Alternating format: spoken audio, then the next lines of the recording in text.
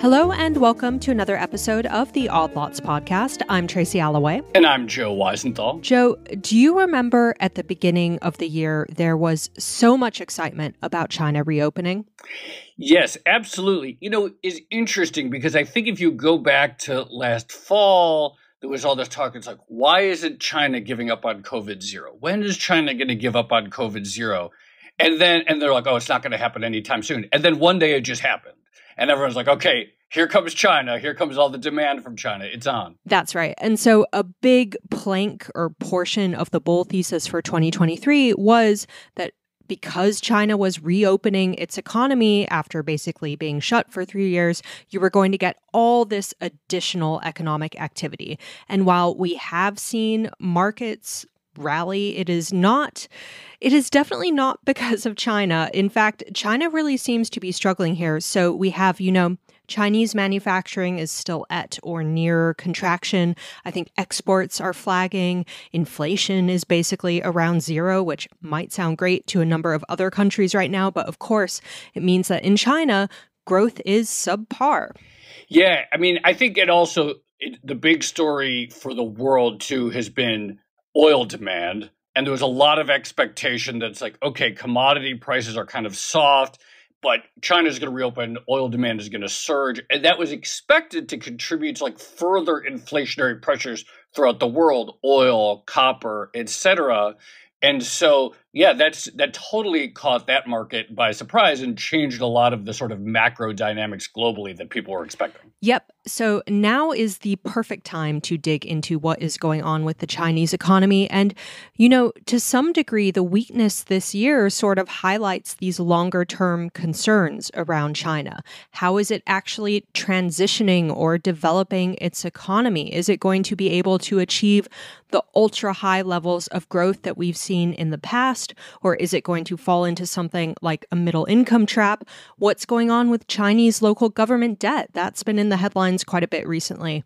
And all of that put together has given rise to this idea of Japanification risk for China. So the notion that you might have ultra high levels of debt that weigh on future growth because everyone has to spend their money basically paying down their debt rather than investing in new and exciting things.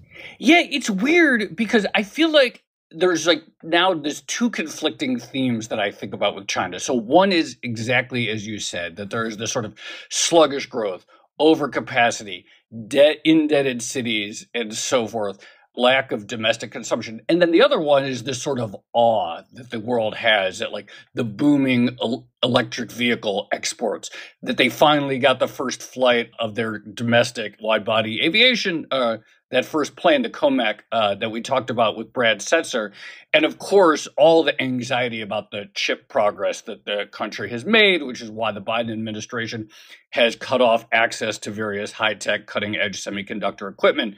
So there's these two things. There's this shock and awe at the success they're having in batteries, cars, and so forth. At the same time, the macro numbers do not look good.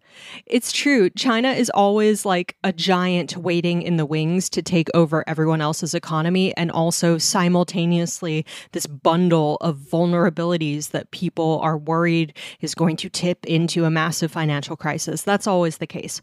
But okay, I have to say, we really do have the perfect guest to discuss all of this. We're going to be speaking with Richard Koo, chief economist at the Nomura Research Institute, which is the research arm of Japan's biggest brokerage, Nomura. And of course, he is also the man who basically wrote the book on balance sheet recession. So, Richard, thank you so much for coming back on Odd Lots. Oh, thank you for having me. Yeah, really appreciate it. Maybe just to begin with, I know you've been talking and writing about this theme of a potential balance sheet recession in China. You also have a book that came out, I think it was just last year, called Pursued Economy, where you talk quite a lot about the trajectory of China's economy. But talk to us about what you're seeing now that suggests there may be signs of a Japan-style balance sheet recession in China. Well, a lot of Chinese journalists, economists have been contacting me on this issue also, that are we going to be Japan soon? Or are we already on that path? And my answer to that is that, well, there are a lot of similarities between what happened to Japan 30 years ago and what's happening to China today. But there are also important differences. And what the Chinese economists are worried about is that China may be falling to what I call balance sheet recession. And balance sheet recession is triggered by this whole notion that people feel uncomfortable with their balance sheets. Suppose that the debt is too large relative to their assets. And that typically happens after bursting of a bubble. If the bubble is financed with debt and asset prices collapse, but the liabilities remain, people realize that their balance sheet's underwater. And if the balance sheet's underwater, you have to fix it. Well, how do you fix it? You pay down debt. Well, that's the right thing to do at the individual level. But when everybody does this all at the same time, we got into a fallacy of composition problems in that in a national economy, if someone is saving money or paying down debt, you need someone else to borrow and spend those money to keep the economy going. And in a usual economy, if you have too few borrowers, you bring interest rates down. Too many borrowers, you push interest rates higher. And then that's how you keep the economies going. But when the big bubble bursts and asset prices collapse, everyone will be paying down debt. No one will be borrowing money, even at zero interest rates. Because if your balance sheet is underwater, you're not going to borrow money even if interest rates come down to zero. And that's the prospect that Chinese are worried about. And China got this huge bubble, especially in the residential real estate. And the amount of price increase that China observed on the residential real estate is almost same as what happened to Japan 30 years ago in Tokyo and Osaka. And so when the real estate bubble started collapsing last year, all these Chinese economists began to worry about Japan-like situation where so many people are paying down debt all at the same time, and economy could then fall into a deflationary spiral. I think that is actually already happening in China. A lot of people are saying very few people are borrowing. So many people are paying down debt, even with these low interest rates. And that's a very bad sign macroeconomically. Individually, they might be doing the right things, but collectively, they may be killing the economy. But there's also a big difference between the Chinese situation and the Japanese one, and that is that Chinese are already very much aware of this risk called balance sheet recession. And 30 some years ago, when this thing was happening in Japan, no one in Japan, including myself, had any idea about this balance sheet recession because it was not taught in economic textbooks. I mean, certainly not when I was going through. And so when the economy began to lose its forward momentum, Bank of Japan brought rates down to very low levels. Nothing happens. Structural reform, nothing happens. Fiscal stimulus. Well, fiscal stimulus always worked, but that was cut short because they thought every time the economy showed even the slightest sign of growth, they say, aha, we don't need fiscal stimulus anymore. Economy is improving. And then the economy tanked again. And it tanked again because people were still repairing balance sheets. And when a large bubble bursts and asset prices collapse badly, it's going to take 5-10 years easily to repair those balance sheets. And in the Japanese case, bubble was led by the commercial real estate. The commercial real estate prices fell 87% nationwide, not just in little corner of Tokyo, but the entire country. And so the balance sheet challenge that Japanese companies faced was absolutely massive. They all stopped paying down debt all at the same time. And that's how we got into this very slow growth. But the government did not know how to handle this type of recessions because in economics, we were never taught to look at balance sheets. And so Japanese responses were very inconsistent, I should say. Whereas in the Chinese case, they are fully aware of this recession called balance sheet recession. That's why they have been calling me very frequently these days. I was told, I don't know, I have no way to prove this, but one Chinese professor told me that about half of the PhD dissertations written on economics in China today are based on my work on balance sheet recession. Now, I don't know whether he was just making that number up, but what that suggests to me is that now the Chinese government know that there is this disease called balance sheet recession, and they should know how to handle it also. Because once you know that this is a recession which is produced by lack of borrowers, and the borrowers are not coming in to borrow money because they have balance sheet problems. So the private sector themselves cannot change their behavior. After all, they are doing the right things, trying to repair their balance sheets. Then the government has to come in and borrow and put that money back into the income stream, which means fiscal stimulus is absolutely essential once you're in balance sheet recession. And so my guess is that Chinese government will put in the fiscal stimulus, which they are actually quite good at, and that will keep the recession from turning into a depression or something. So that's the key difference between the Japanese situation 30 years ago and what the Chinese may be faced with today. That they already know what disease they are dealing with, and they are not going to waste any time trying monetary easing or structural reform policies. My guess is that they'll go straight into the fiscal stimulus to keep the economy from losing its power.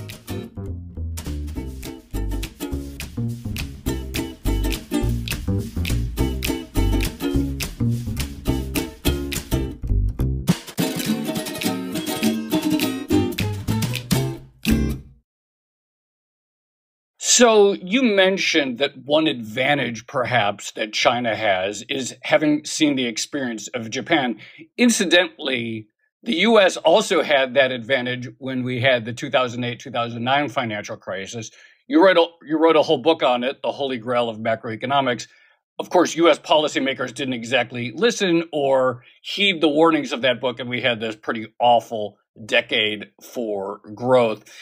You know, I'm curious, though, just in terms of balance sheets diving in, like, how do you see the distribution of debt in China? So the federal government doesn't have much debt. We know that. How much is it corporates versus real estate developers versus households versus local cities, municipalities? Like, what does the distribution of debt in China look like? Well, can I first comment on your first comment about the U.S.? Sure.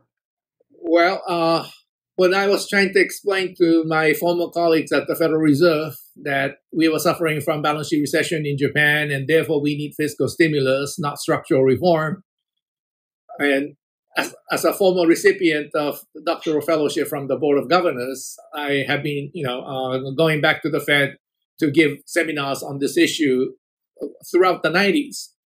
And as you mentioned just now, they did not take any of my warnings. I was bashed every step of the way with the Fed economists saying, come on, just Bank of Japan printing the money and everything will be fine. But I would try to explain that doesn't work when there are no borrowers. Well, once 2008 Lehman crisis happened, someone, I don't know who, brought my book to the attention of Chairman Bernanke.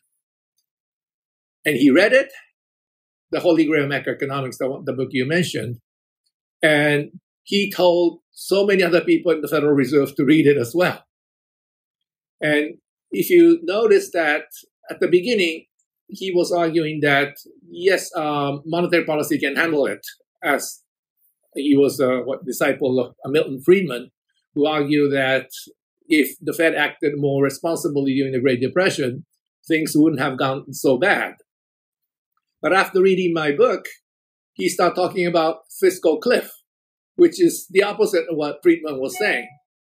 And I thought that was a very important change in the U.S. policy when Chairman Bernanke at various events kept on saying, we cannot afford to fall off the fiscal cliff. The government has to continue borrowing and spending money, meaning that fiscal policy is absolutely essential. And I think that is the key difference between the United States and Europe, because Europe really did not heed any of my advice, especially at the top level. And so they fell into a really serious balance sheet recession, and that recession lasted for almost 10 years. Whereas in the United States, which is the epicenter of this global financial crisis, because of the efforts made by Chairman Bernanke at the Fed and Larry Summers also, who actually endorsed my book, The Holy Grail of Macroeconomics. He talked about the importance of fiscal stimulus. It has to be speedy, substantial, and sustained. So Obama administration was trying to put in fiscal stimulus.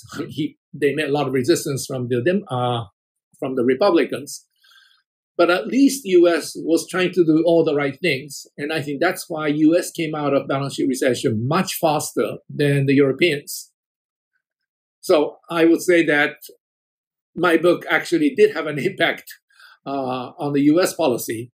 If it had impact earlier, it would have probably helped the U.S. economy even sooner. So that's one comment I want to make, and that is that U.S. policymakers realize that they are facing balance sheet recession like a year or two into the recession and made all the appropriate changes to fight it. Now, going back to the Chinese issue of where the debt might be, a lot of people like to talk about the size of the debt. But what is really important is the difference between the size of the debt and the size of the savings. And the fact that the Chinese interest rates, for example, 10-year Chinese government bonds today is offering 2.6%, suggests that savings are far bigger than the debt. Because if the debt or the borrowing is far bigger than the savings, interest rates should be higher, not lower. And the fact that 10-year government bonds is down to 2.6% suggests to me that overall, China's biggest problem is that there's too much savings relative to borrowings. So having said that, who has the capacity to borrow and spend this money? Well, as you correctly mentioned, the federal government or the central government probably has plenty of rooms left to borrow and spend. But the regional governments, I understand, are in very sad shape because they can't sell the land as easily or as expensively as before. And they have used up quite a bit of their resources in the previous years trying to support the economy, and also during the COVID-19. And so the feeling I get is that regional governments are really overburdened already, and probably they will require quite a bit of help from the central government going forward if they are going to be the one who will be actually implementing fiscal stimulus, which is needed during the balance sheet recession. So just on the idea of fiscal stimulus, historically, it does feel like a lot of China's stimulus has come in the shape of support measures to companies or these huge construction projects, big infrastructure and development projects of one sort or another. What would be the ideal form of stimulus this time around? Because, of course, China is trying to balance various needs and goals here. It's talked a lot about retooling its economy away from manufacturing and real estate and more towards consumption. And yet, historically, we haven't seen a lot of fiscal support for households and individuals. It just hasn't been a very big thing in China. In terms of, fiscal stimulus can come in various forms, right? You can have tax cuts as a form of fiscal policy, or government actually borrowing and spending money, and the spending can go to in very many different places. First of all, tax cuts during balance sheet recession is not going to be very effective. And the reason is quite simple. Those people who get a tax cut will use the money to pay down debt. And that's good at the individual level, perhaps, but collectively, that won't help the GDP from collapsing. And so during balance sheet recession, tax cut should not be the main force of supporting the economy. So the government has to borrow and spend money. So within that, what will be most effective? And I would argue that all those residential housing projects that were started but are now put on hold because the construction companies either have gone bankrupt or having so much financial problems they cannot move forward. I would recommend Chinese government to go in there and help those construction companies so that all the promised construction will be actually completed. I think that would be the most effective way to spend fiscal stimulus, fiscal money. because that way, those people who were feeling very insecure, I mean, they paid for the apartment house already or put the down payment. Now they're wondering whether they will get anything from all the investments they made. Will at least get the apartments built, and they can, look forward to perhaps a somewhat larger apartments as a result. And the same part will be helping the construction industries. And one key difference between the Japanese and the Chinese situation is that construction is such a large part of Chinese GDP.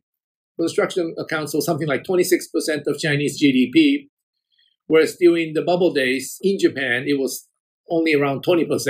And it wasn't a big part of the picture. Whereas in the Chinese bubble, it came with a huge construction boom. And so when asset prices collapse, but construction boom also go bust, then you are hit from both the real side as well as from the balance sheet side. And balance sheet side, there's not much one can do.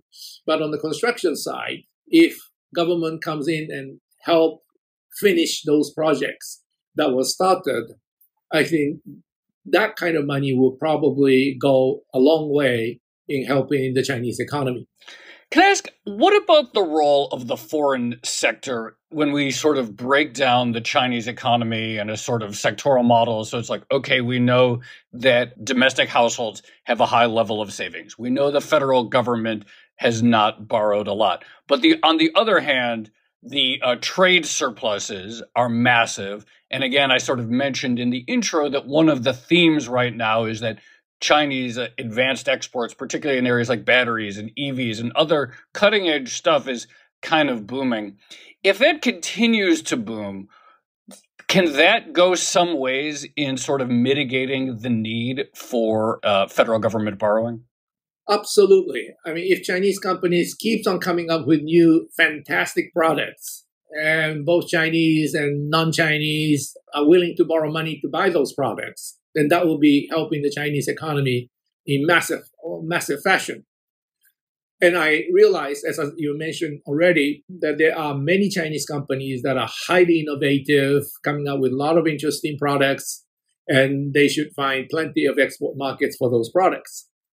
So that part is definitely there. My concern, however, is the same concern that Japan had back in those days. At that time, 30 years ago, Japan was running the largest trade surpluses in the world. So many people wanted to buy Japanese cameras, Japanese cars, Japanese appliances. And because it was running such a large trade surplus, it could not push it even more. In that, if Japan wanted to export even more by, for example, bringing the Japanese yen down a little bit, Americans will be very upset. The USTR will be knocking on the Japanese and say, no, you better open your market, not sending these additional products to us. And I was actually involved in the US-Japan trade friction back 30 years ago. At that time, the US ambassador to Japan was Mr. Walter Mondale, the former vice president who passed away recently. He found out that this guy, Richard Koo, who is frequently appearing in Japanese television programs, actually carries an American passport. So he asked me to come over, and he basically asked me to represent United States in all these Japanese TV programs on US-Japan trade friction. And at that time, US-Japan trade friction was really, really bad. Serious, ugly, you name it. It was really terrible. So I would go to the U.S. Embassy to get a full briefing from staffers there, and then go to the television studios to try to explain the American position to the Japanese audience, even though I was actually employed by the Japanese Research Institute. And all these other Japanese on the program are waiting with their guns to shoot me down. That was that kind of situation. So I learned a lot about trade friction back in those days. And Japan really could not rely on additional exports because it was already running such a large trade surplus. So if Japan could have used exports by bringing the Japanese yen down a little bit and export its way out, that would have shortened the balance sheet recession by some considerable years.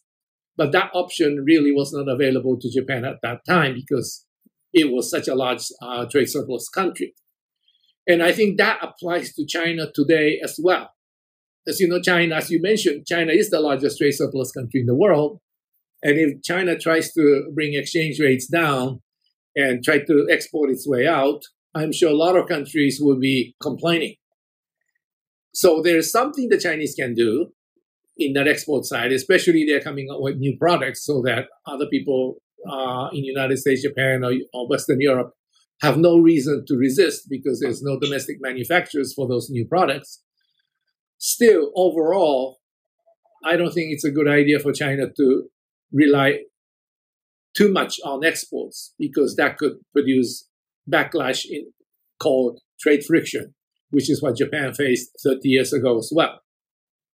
Just going back to today, we've been talking a lot about both the parallels and the differences between China's current situation and the one that Japan found itself in a few decades ago. But we haven't yet touched on demographics. And of course, population growth, or the lack of it, is something that is much discussed when it comes to Japan's economy. Is a similar concern going to emerge for China? Well, I know that's the kind of a standard Washington consensus, if I may, on Japan. But if you look at the actual statistics, Japan's population peaked 2009. What that means is that the bubble burst 1990, so there was 19 years, almost 2 decades, where Japanese population was actually growing. But Japan was still in deflation. In fact, that 20 years, Japan was experienced the most serious deflation because everyone was paying down debt. And so I would argue that most of the decline that a lot of people refer to population, one can use that on perhaps the recent 10 years, but certainly not the first 20 years after the bursting of the bubble. The first 20 years came almost exclusively from balance sheet problems, not from population problems. Having said that, then you look at the Chinese situation, and we notice that Chinese population starts shrinking, well, this year or last year. That's the same year the bubble burst. So Japan had 19 years before the population starts shrinking. In the Chinese case, bursting of the bubble and the decline of the population are happening on the same year. And that is likely to make Chinese policy response that much more challenging.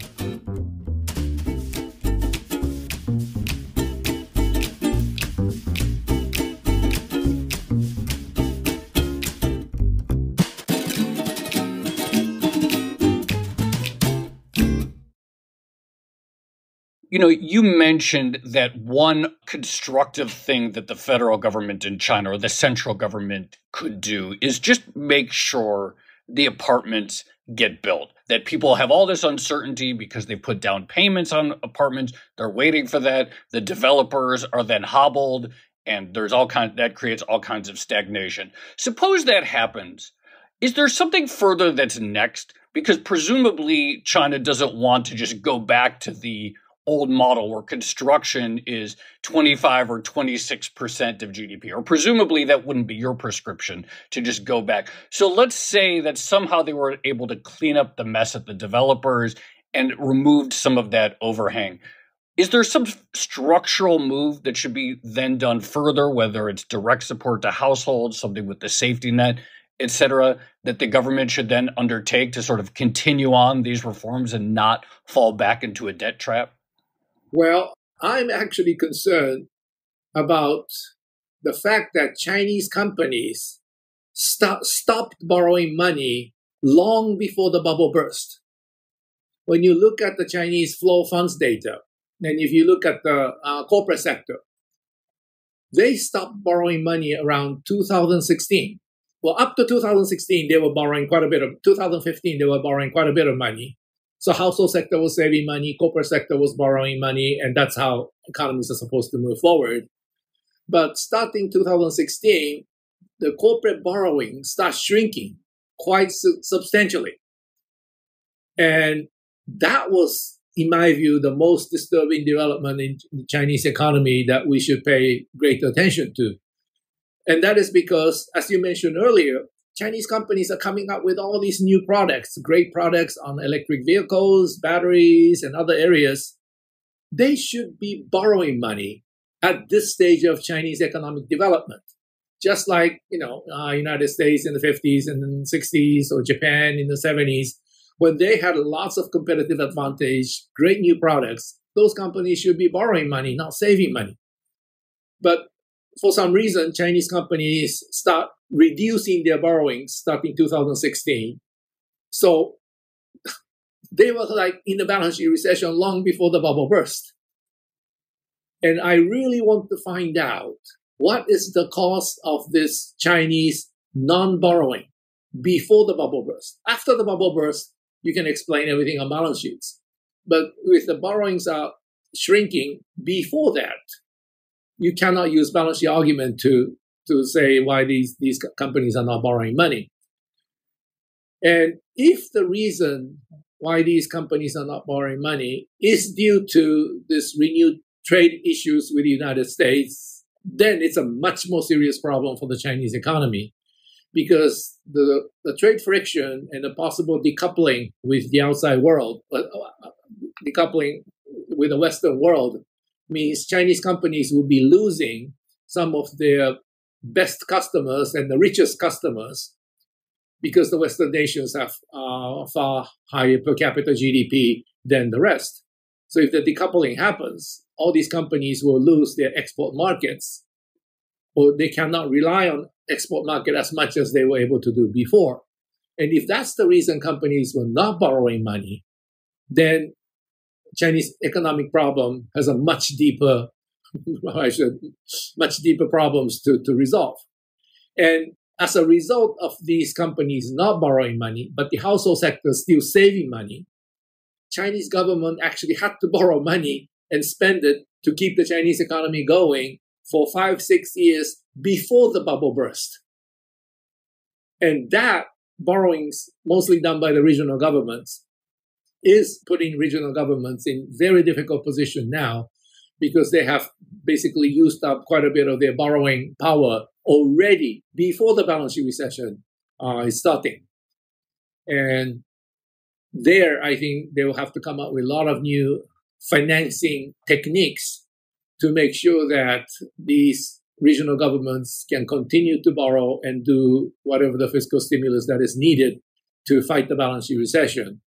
But until we find out why Chinese companies stop borrowing money around starting 2016, it's very difficult to predict where the Chinese economy is going, because if Chinese companies reduce their borrowings starting 2016 because of decoupling fears with the West, or regulatory uncertainties, because Chinese government have been putting in all sorts of regulatory shocks to the IT industry, to the education industry, financial industry, and of course the real estate industry. If those are the reasons why Chinese companies start holding back their investments and borrowings, then even after balance sheet problems are resolved, those problems will be still with us.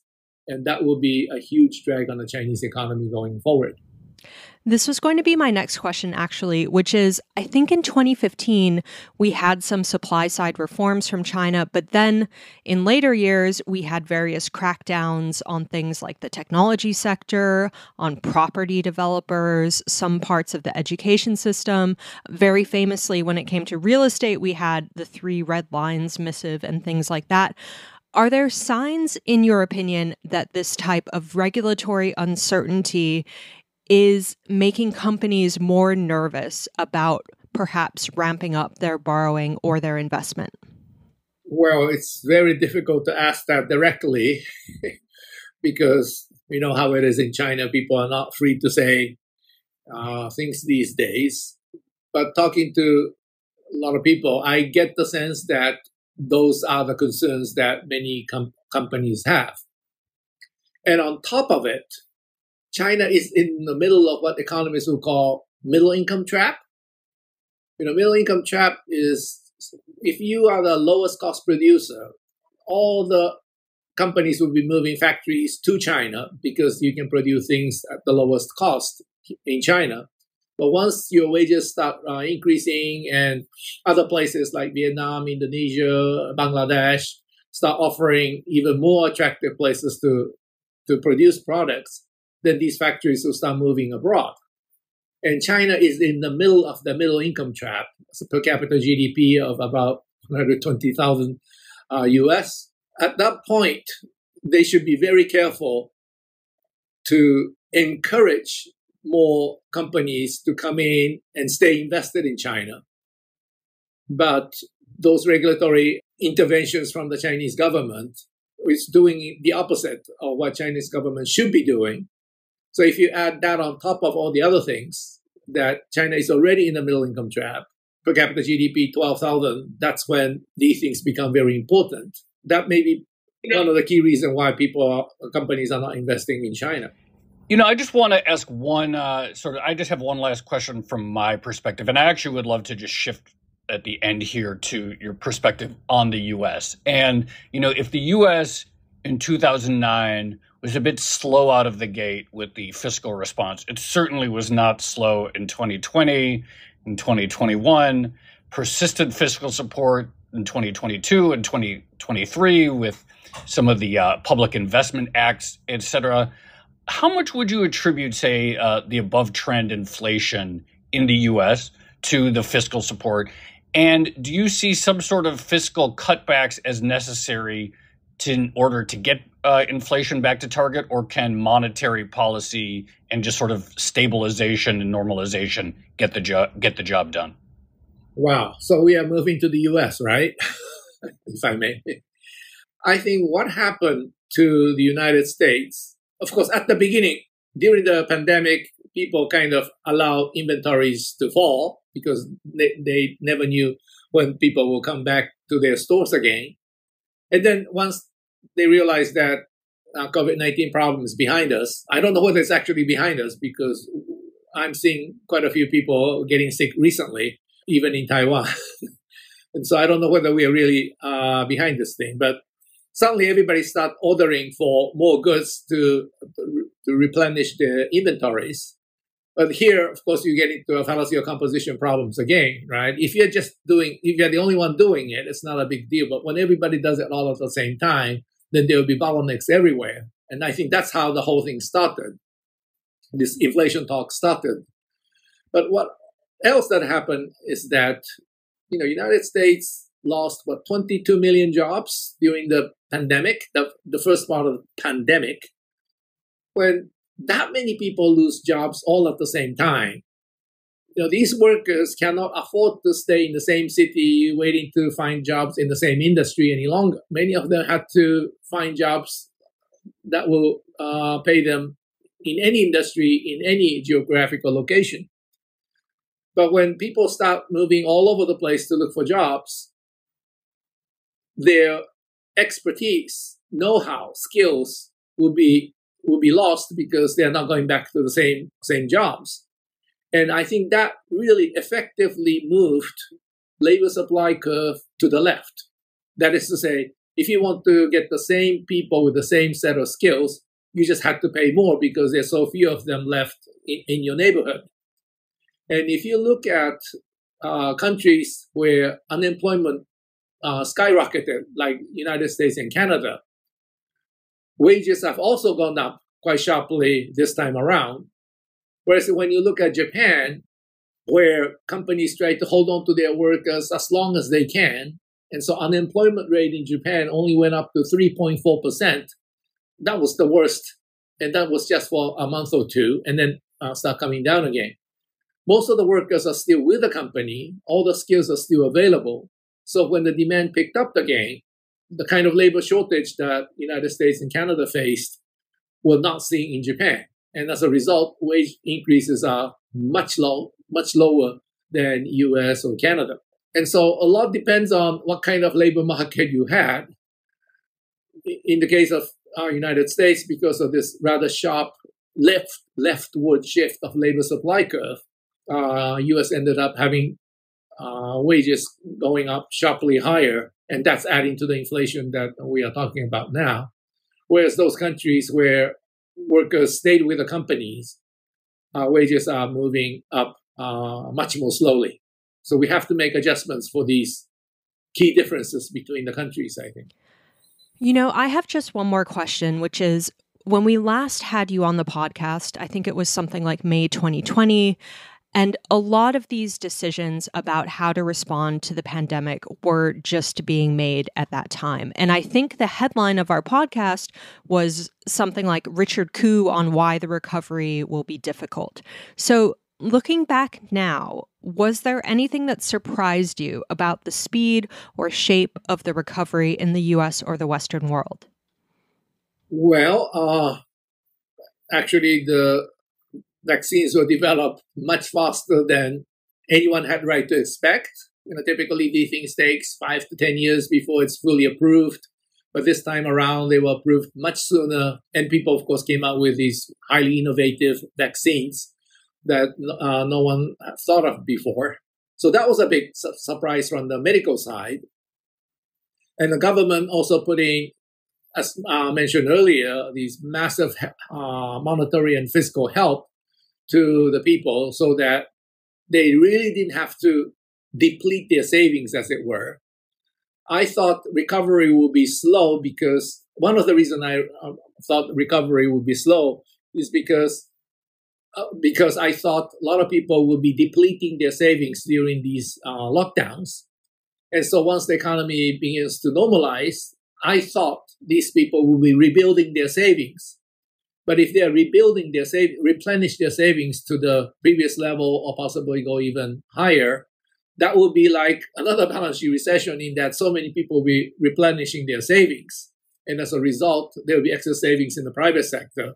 And that will slow the economic recovery. That was one of the thought that I had back in those days.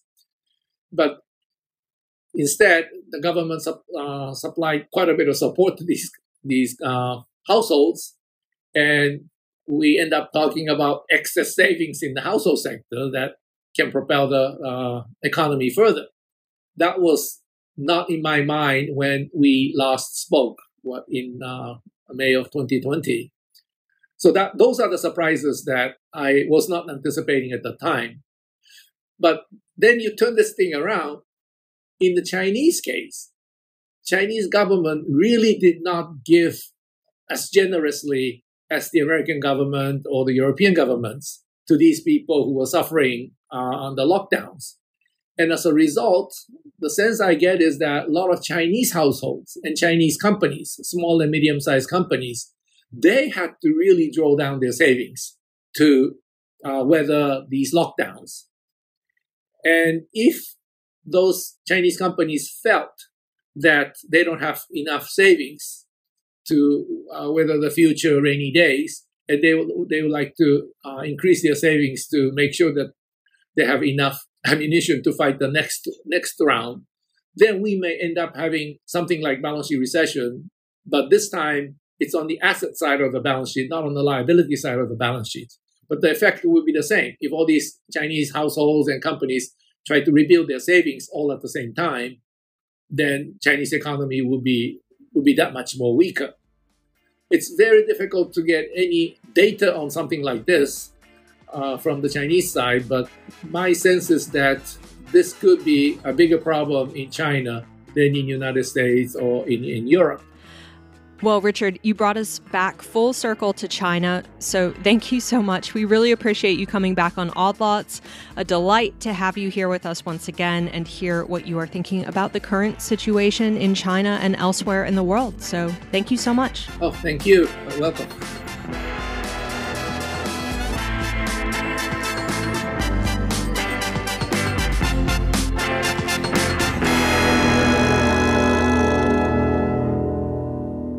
So, Joe, that was so much fun. I thought it was really fascinating, the distinction he drew between what happened in Japan and what might be happening in China now, and the idea of the big difference being that today, people do have this idea of a balance sheet recession in their minds. So you can identify the problem, diagnose it, and then try to identify policy solutions that will hopefully help fix it. Whereas in Japan, after the property bubble burst, no one was really quite sure what was happening or what the economic consequences of it might be.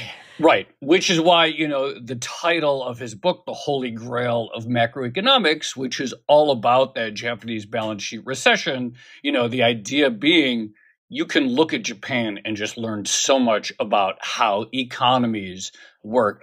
I still think he gives U.S. policymakers too much credit for the amount of fiscal support, although compared to Europe, it's very strange I guess to me that we China did do does better. Seem but it'll be interesting. I remember we just talked to Brad Setzer, and his conclusion was that Xi Jinping is a deep so I think fiscal during the COVID skeptic, pandemic, or at least a deep skeptic in support to households. So it'll be really interesting to see if and when the government decides, look, GDP is slow, it's not getting better, we really have to do something. Yeah, well, in my mind, and I remember we spoke about this with Brad Setzer as well, it is very strange to me that China does seem to have this reluctance to support the household sector in ways that we have seen in other parts of the world. So I think during the COVID pandemic, and remember the shutdown in China, those shutdown measures were in many respects much harsher than what we saw in other parts of the world, and yet there was very little support for individuals. If you lost your job, if you became unemployed, you basically had to live off of your savings. I think there were some parts of China where maybe people got consumption vouchers, spending vouchers, things like that, but it really wasn't for very much money.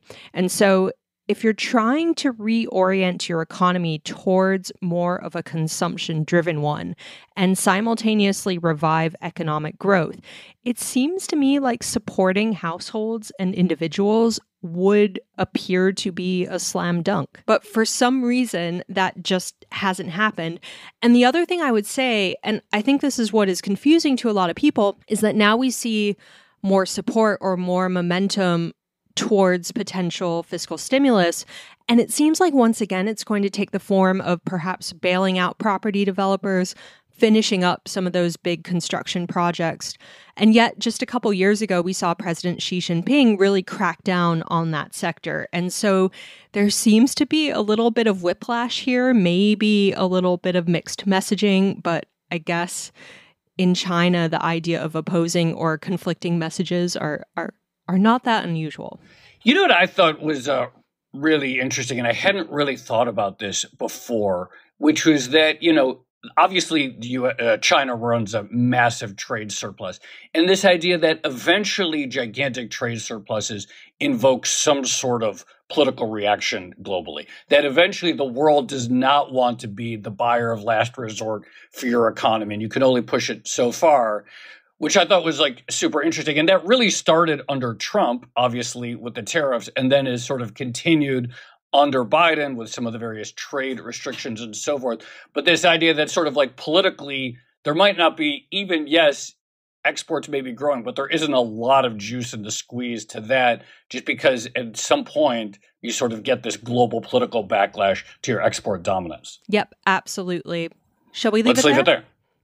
All right. This has been another episode of the Odd Lots podcast. I'm Tracy Alloway. You can follow me on Twitter at Tracy Alloway. And I'm Joe Weisenthal. You can follow me on Twitter at The Stalwart. Follow our producers, Carmen Rodriguez at Carmen Armin and Dashel Bennett at Dashbot. And check out all of the Bloomberg podcasts at Podcasts. And for more Odd Lots content, go to Bloomberg.com/oddlots, where we have a blog, transcripts, and a newsletter. And to chat 24/7 with fellow listeners about all of these topics, check out the Discord, discord.gg/oddlots. Really fun. All these things get discussed. I'm in there a lot. Come check it out. Yep. And if you enjoy Odd Lots, if you like hearing from guests like Nomura's Richard Koo, then please leave us a positive review on your favorite podcast platform. Thanks for listening.